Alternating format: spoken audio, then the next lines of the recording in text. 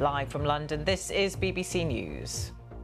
Ukraine's President Zelensky blames the fall of the frontline town of Avdiivka to Russian forces on a lack of long-range weapons. He says his troops were outgunned.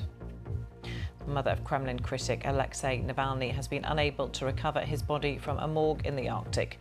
A family spokesperson has told the BBC the authorities are hiding it.